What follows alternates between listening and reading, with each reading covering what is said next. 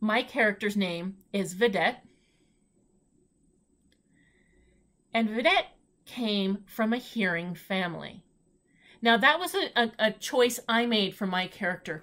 Personally, I grew up in a deaf family. My parents are deaf. My brother is deaf. I have uncles and cousins who are all deaf.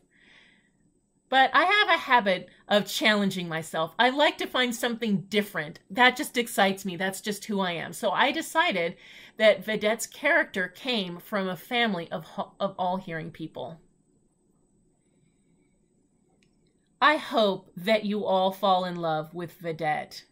She is such a huge part of my life. She is full of life. Vedette has a son that she raised with her whole heart, gave him love, told him to chase his dreams and his passion, who encouraged him to be exactly who he was. That he needed to accept himself.